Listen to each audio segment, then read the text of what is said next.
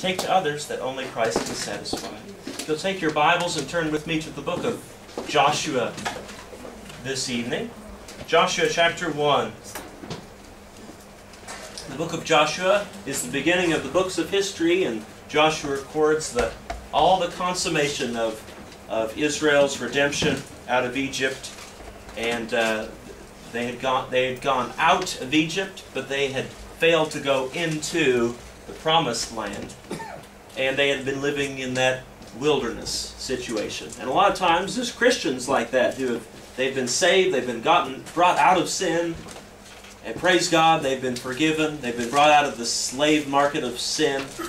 They're at the Passover, but yet they don't live the victorious Christian life, and they kind of wander through the wilderness, and they don't actually accomplish the things that God saved them to do. Or they're not the Christians that God saved them to be.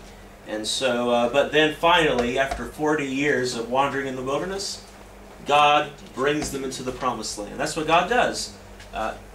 Moses, he in his own life, Moses was 40 years in the desert, the backside of the desert, and he was 40 years old, and 40 years later he was 80 years old at the backside of the desert, and that's when he started really serving God, when he was 80 years old. So there's no time in your life where you say, it's too late, I've wasted my life. God can still work in your life. And so that's what we see and learn from this particular book, that there's always opportunity for you to have victory in your life as a believer. And that's the book of Joshua here. Let's read together Joshua chapter 1, starting with verse 1. Joshua 1 verse 1 says, "Now after the death of Moses, the servant of the Lord, it came to pass that the Lord spake unto Joshua, the son of Nun, Moses' minister, saying." Now, some people say, who's the only person in the Bible, the only two people in the Bible who didn't have a father? And some people say Adam and Joshua, because he was the son of Nun. That's not what it's talking about, so that's his father's name. But verse 2, "Moses my servant is dead. Now therefore arise, go over this Jordan, thou and all this people, unto the land which I do give them, even to the children of Israel. Every place that the sole of your foot shall tread upon, that have I given unto you, as I said unto Moses. From the wilderness and this Lebanon, even unto the great river, the river Euphrates, all the land of the Hittites, and unto the great sea, toward the going down of the sun, shall be your coast. There shall not any man be able to stand before thee all the days of thy life. As I was with Moses, so I will be with thee, and I will not fail thee, nor forsake thee. Be strong and of a good courage.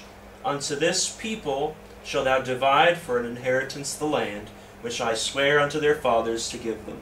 Only be thou strong and very courageous, that thou mayest observe to do according to all the law which Moses my servant commanded thee. Turn not from it to the right hand, nor to the left, that thou mayest prosper whithersoever thou goest. This book of the law shall not depart out of thy mouth, but thou shalt meditate therein day and night, that thou mayest observe to do according to all that is written therein. For then thou shalt make thy way prosperous, and then thou shalt have good success. Have I not commanded thee? Be strong and of a good courage. Be not afraid, neither be thou dismayed. For the Lord thy God is with thee whithersoever thou goest." Let's pray. Father, we thank you so much for this chapter, this first chapter of Joshua. I pray that it can be an equipping for us as we, your children, try to live our lives in this generation that you've placed us in. Father, help us to realize that you are doing a work even today. And Father, we pray that you will encourage us to not let life pass us by, and let others take all the burdens of your work. Father, may we say, is there not a cross for me to bear? And is there not a victory for me to win? Father, we thank you so much for this challenge of Scripture this evening. In Jesus' name we pray. Amen. Amen. Now Joshua was one of the most interesting characters in the Bible, I think. Natalie and I loved the name so much that we said if we ever have children, we'd love to name them Joshua. I had Cornelius in mind as well, but we settled on Joshua if we ever do have children. But anyway, I thank the Lord for the testimony that he had. He was a man who truly did make a difference. And when I preach, I kind of like to have a series of messages sometimes, and I preached a message recently about having compassion from the book of Jude and making a difference. And then the next week we looked at the life of Nehemiah and how he made a difference in his generation, and how we said lots of people see problems. That's very common, but it's very rare to find people who want to do something about it. And that was the kind of man Nehemiah was. And we saw the place that Scripture had in Nehemiah's life. And then last week we backed up in time quite a bit, and we looked at the young king Josiah, and how he was a man who made a difference in his generation, and how the Scriptures were central in him making a difference in his generation. And we looked at how they didn't find the strength to do that in themselves. Nehemiah was sad, he was discouraged. He didn't find the strength in his circumstances or the people around him. Of course, Nehemiah's circumstances were terrible. Josiah's circumstances were terrible. His father was evil, and he died in his sin and went to hell. His father and his grandfather Manasseh as well was an evil, wicked king until the very end. And so he had to find it somewhere else, and he found that strength in the Scriptures, which his mother had shared with him, and which he then found when they found the book of the law in the temple. And so here's another man, though, who made a real difference in his generation. All the rest of the children of Israel, they didn't want to go into the land. The majority said, no, we don't want to go into the land. There's giants in that land. We are grasshoppers in their sight. In the book of Numbers, where they went to Kadesh Barnea, chapter 15. And so we know that Joshua and Caleb, they were in the minority. They were alone. They were the two good spies. 10 were bad and 2 were good. And so they were the minority, and yet they were able to make a difference because they were strong in what? Strong in the strength of the Lord. Remember, Nehemiah said, the joy of the Lord is our strength. Josiah, he was strong in the Lord. He turned not to the right hand or to the left. The Bible told us Josiah did that. And here's Joshua being told, you don't need to turn from the right to the right hand or to the left. Follow the Scriptures, and then you can have good success. Good success. So the way that Joshua made a difference in the world that he lived in was focused on the Word of God. And so if we're going to make a difference in our generation, and we need to, it needs to be through the Word of God. And so, first of all, I just want to look at a few things about this man, Joshua. First, I want to say that Joshua was a changed man. Joshua was a changed man. Now, Joshua was not his name when he was born. Joshua was the firstborn in his family. And the firstborn, they were always separated unto the Lord. In the children of Israel, the firstborn was separated, and so he was the firstborn. But he was named Hoshea, Hoshea, and we find that in 1 Chronicles chapter 7. He was named Hoshea, but his name was changed to Joshua, and Joshua means the captain of our salvation. And so God had a plan for Joshua's life. He was changed, and he was also covered. Do you remember? He used to be a slave, by the way. He was a slave in Egypt. He worked hard as a slave for the first however many years of his life there in Egypt before Moses came. And similarly, in the slave market of sin, we were slaves. We were slaves to the devil. And then, of course, just like the Passover lamb came over, the Lord Jesus came to us. And he's our Passover lamb. Joshua, he was changed. His name was changed from Hoshea to Joshua. He was covered. He was covered by the blood. Remember, I said he was the firstborn in his family, the Bible tells us. And as the firstborn, he would have been the one that would have died when the Passover lamb came over. But the Lord told them, put the blood over the doorpost and the lintels, and then I will pass over you. And if the blood's been applied to your life, then when the judgment comes, it will pass over you. That death angel that is a symbol of the judgment of God, and it will pass over you. And I love that song in the hymn books that talks about the blood. I can't remember the name of that song, but Rosalind can tell me what it is. Maybe we can sing it next time. Then I will pass over you in the chorus. But I remember hearing stories. I remember reading Little House on the Prairie, actually, when I was 10 years old. And Laura Ingalls wrote those true stories about her family's adventures and going out west. And one day there was a terrible prairie fire coming towards their covered wagon as they were living in the covered wagon while Pa tried to build the log cabin. The prairie fire was coming, and they thought, "Oh no, all of our things are going to be destroyed." And then Pa went out with another fire, and he set fire to all. He put a ring of fire around their whole camp, and then, of course, where the grass had already been burned, the prairie fire just went right past them, and it didn't. They were protected there in the middle of that fire.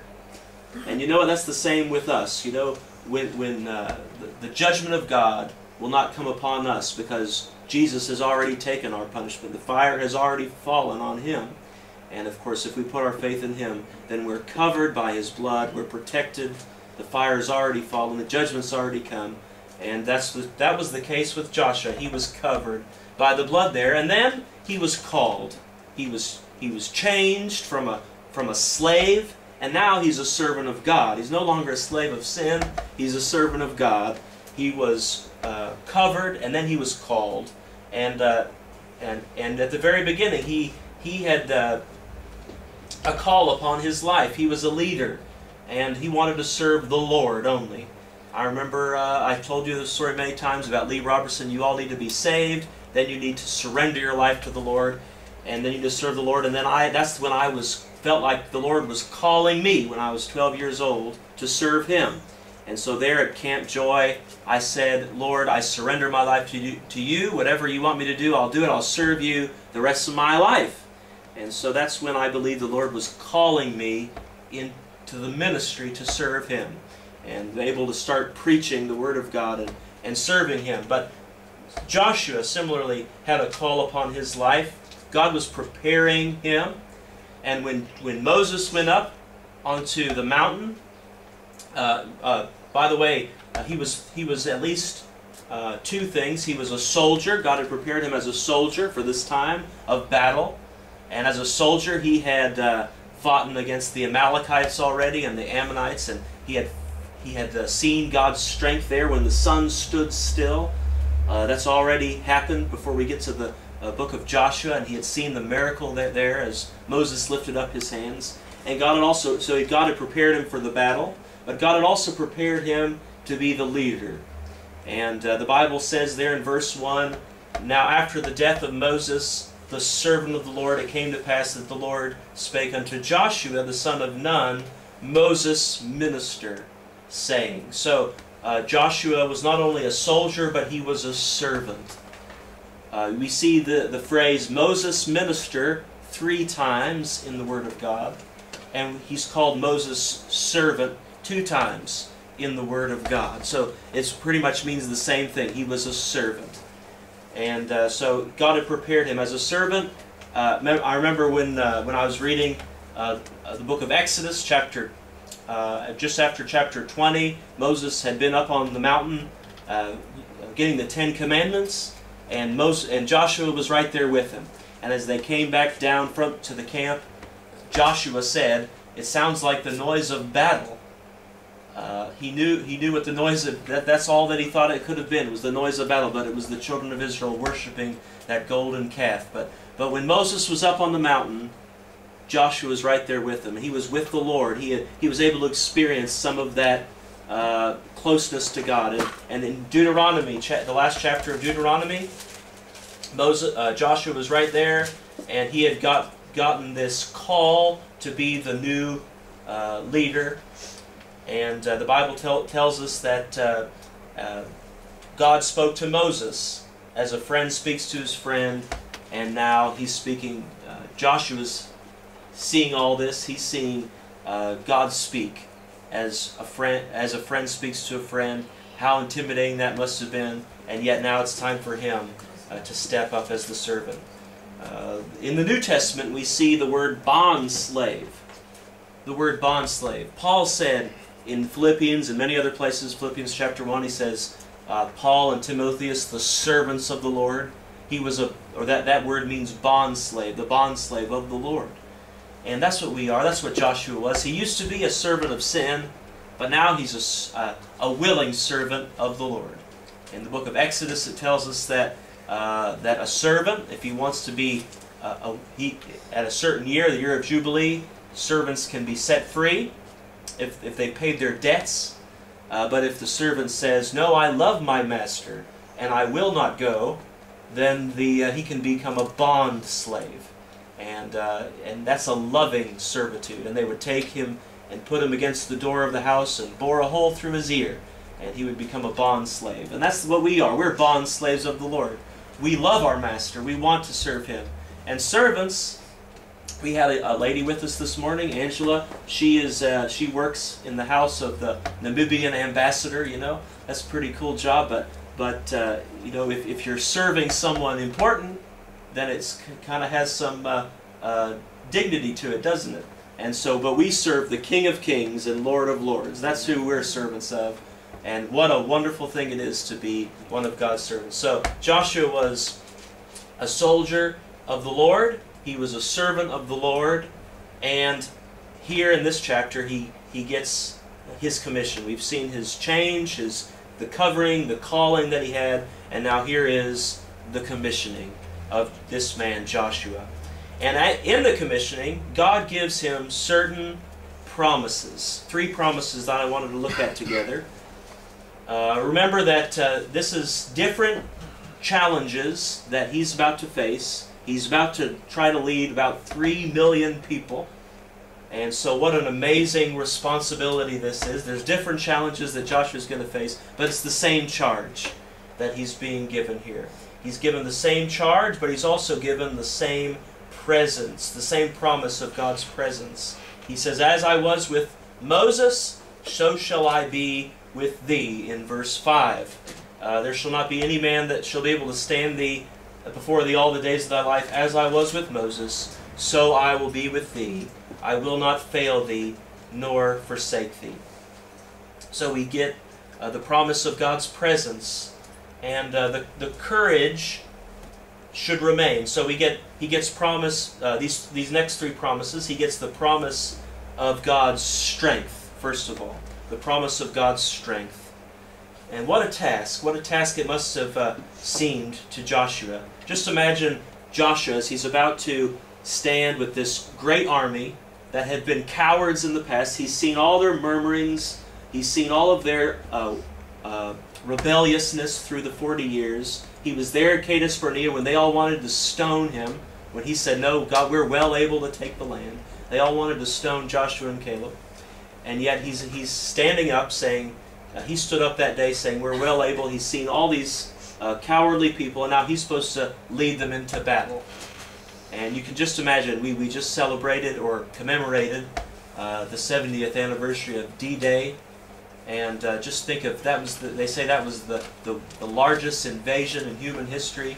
How many thousands of people, but maybe this was an even bigger one. 3 million people crossing over this river, going into the land of Canaan. And so what an amazing task. Just think of the disciples when Jesus told them, "Go ye into all the world and preach the gospel to every creature." Us fishermen, us people who've just denied you, who've just deserted you, who used to be cowards, and yet now you're giving us this great task, this great commissioning. And then he gave them, just as he gave a commission to Joshua, Jesus gave them the Great Commission. Go ye into all the world Preach the gospel to every creature. Jerusalem, Judea, Samaria, and unto the uttermost parts of the earth. What a commission God's given us. But we feel intimidated by it as well. But God's given us the same promise that He gave to Joshua, the promise of His presence. Jesus said, He said, as the Father sent me, even so send I you. And He said, lo, I am with you always, even unto the end of the world. And so Jesus is with us. He said, as I was with Moses, so shall I be with thee. And He also gives them, as I said, He gives them the promise of strength. Verse number 7 says, only be thou strong and very courageous. He says that and also in verse 9, have I not commanded thee, be strong and of a good courage, be not afraid, neither be thou dismayed, for the Lord thy God is with thee. Again, the promise of His presence. So the strength comes from the presence of the Lord. Just like it was in Nehemiah, the joy of the Lord being with us, the joy of Him, the joy of the Lord is our strength.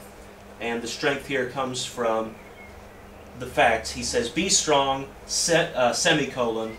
Then He says, for the Lord thy God is with thee, whithersoever thou goest. That's where the strength comes from, the knowledge of His presence. And as we go day by day, it's an impossible task, mission impossible, to see the whole world come to the Lord.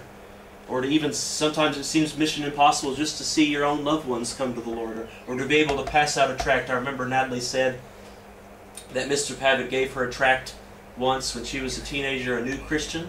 And she said they were in Asda for some reason getting something together. And she said Natalie recognized somebody at the till that she used to go to school with. And Mr. Pavitt took a tract out of his pocket and said, here, give this to your friend. And she said she was the first tract she'd ever given out. She was so nervous, and she said, this is from my pastor. And she was very, you know, the Lord gives us the strength. And then, when she got a taste for that, she didn't want to stop. And so the Lord gives us that strength and that courage to be able to do His work. So God gives them the promise of strength. He also gives them the promise of His Scriptures, of the Scriptures. And this has been a common theme throughout this study. The verse number 7 says, only be thou strong. The strength comes from His presence. It also comes from the Scriptures. Only be thou strong and very courageous, that thou mayest observe to do according to all the law, which Moses, my servant, commanded thee. Turn not from it, from the right hand or to the left, that thou mayest prosper whithersoever thou goest. This book of the law shall not depart out of thy mouth, but thou shalt meditate therein day and night, that thou mayest observe to do according to all that is written therein, for then thou shalt make thy way prosperous, and then thou shalt have good success. So at the heart of this commissioning, right before they're going in, He's reminding them that they have the Scriptures. They have the Word of God. These first 5 books of Moses, they have. They were told that as soon as they get it, that after they get into the land, they're supposed to go back to the same 2 mountains that they were at before, Mount Gerizim and Mount Ebal, the mountain of blessing and cursing.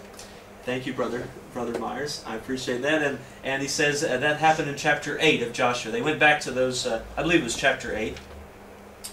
And they went back to those 2 places, and they put the Scriptures there on those monuments so that they would never forget the Scriptures that God had given them.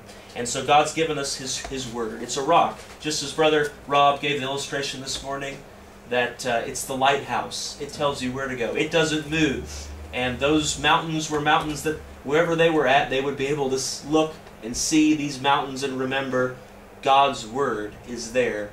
That's what we're supposed to follow after. We're not to turn from the right hand to the left of it, from His Word. And so they're supposed to, number 1, meditate on God's Word. Number 2, they're supposed to observe to do according to what's written therein. So meditate on it, memorize it, chew on it, make it part of your life. Meditating it has to do with the idea of chewing and mulling it over. I know it's not a very pleasant illustration, but they say that cows have, how many stomachs do cows have? 7? 7 stomachs? 4 stomachs. I got a little ahead of myself there. They have 4 stomachs. that would be strange to have 7 stomachs, I guess, but they have strange to have 4. But they have 4 stomachs, and they chew it, they swallow it, then they bring it back up and chew it some more and swallow it again. And that's what they do. They're mulling over this cud. And that's what we're supposed to do with Scriptures. Bring it back up to our mind, meditate on it, make it part of our life. And that's what we need to do with the Scriptures. I remember Natalie read a book called, it's written by Darlene Deibler Rose. She was a great missionary. It's a famous missionary book. Evidence Not Seen is the name of the book. And in that book, Darlene Deibler Rose and her husband, they went to the Dutch West Indies, which is now Indonesia, as missionaries. And just as they were getting started, 27 years old, the World War II started. And the Japanese came in, they took him to one prison camp and her to another, and she never saw her husband again at 27 years old. And they put her into terrible conditions in a 6x6 cell. Eventually is where she ended up.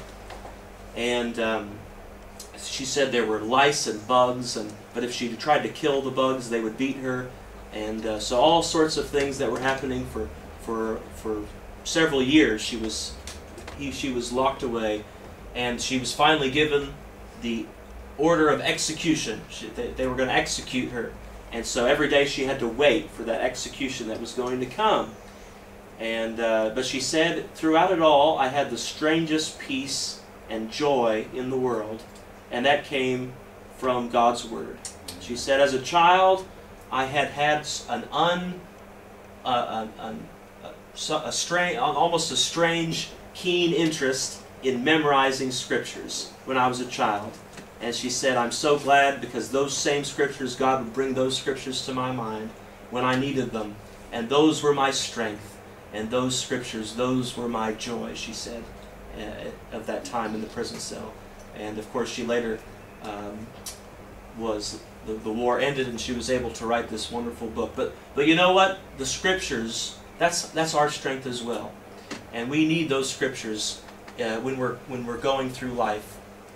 He says we need to meditate on it, we need to make it part of our life, part of our daily life, and then we need to do it.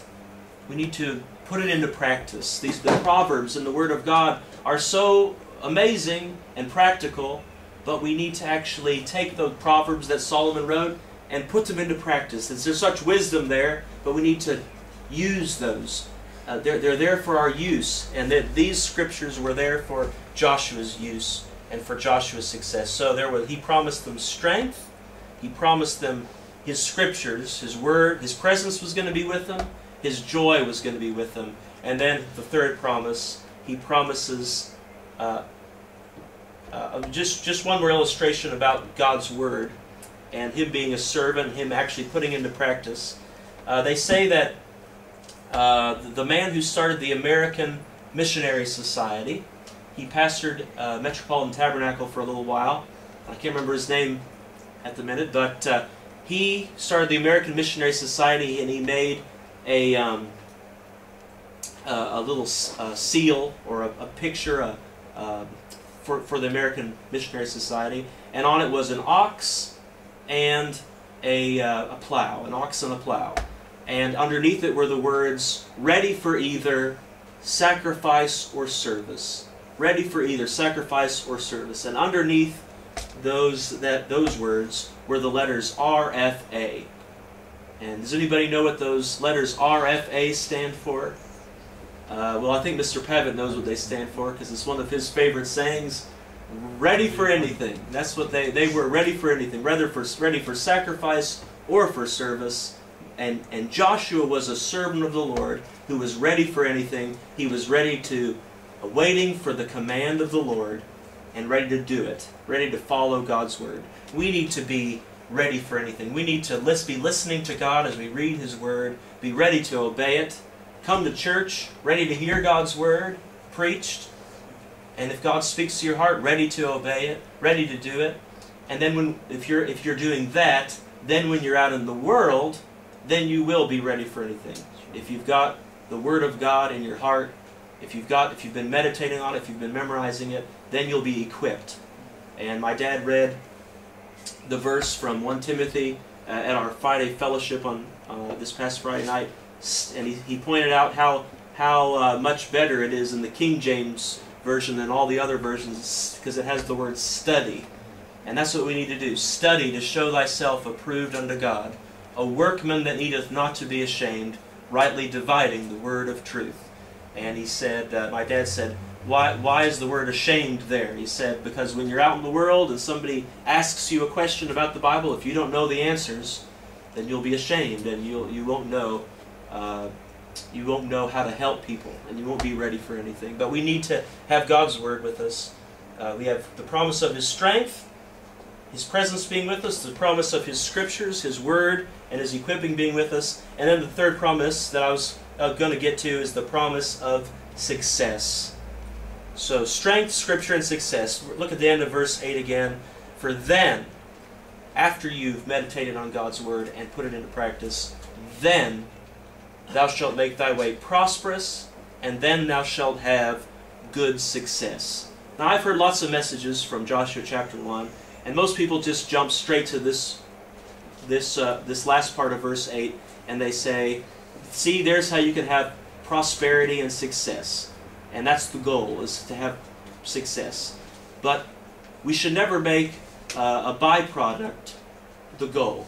And so many people... Now, by the way, this is the only episode of the word success found in the Bible. And that is important.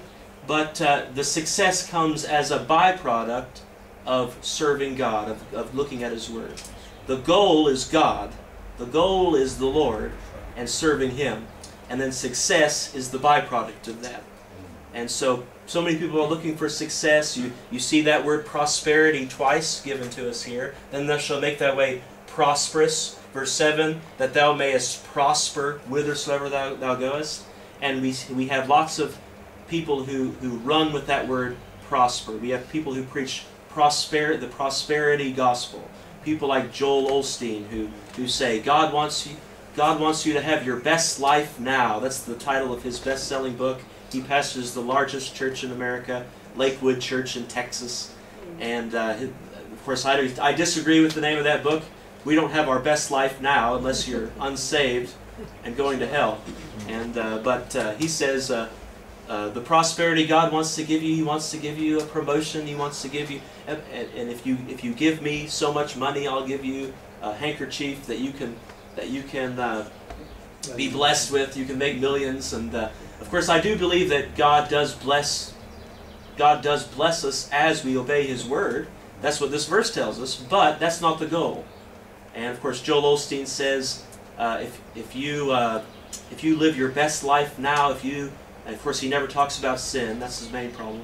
But he says, then God will make your whole life prosperous. And he said, you'll be driving to the supermarket, and God will open up the parking space right at the very front, and you can park right in that parking space. But my question is, what about the little old lady that you cut off as you tried to get into that parking space? But anyway, that's not the goal. The goal is God. But He does tell us that as we're serving Him, the byproduct there is the prosperous success of the Christian life. And the prosperity here is being in the will of God. That's the most prosperous life. That's the most successful life. People ask, what is success anyway? And they wrote that in a newspaper once. And they said, what is success? What's the best definition of success that you can give us? And there was a little old lady who wrote in. She got the award, the best definition of success. And it was love much, laugh often, and I can't remember what the third one was. But love much, laugh often, and live long. Yeah, that's right. Live long, love much, and laugh often was the definition of success. But if that was the definition of success, there's lots of people in the Bible who weren't successful. Jesus didn't live very long. He didn't laugh. There's no record in the Bible of Him laughing very much. And there's lots of people in the Bible who that doesn't count. And so, but what is the Bible's definition of success? The Bible's definition of success is not turning away from His Word and doing what He's given you to do and being obedient, an obedient servant.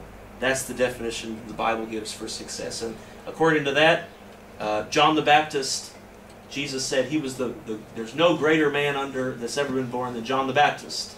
And of course he didn't live long, but he was successful. Joshua was successful. Nehemiah was successful.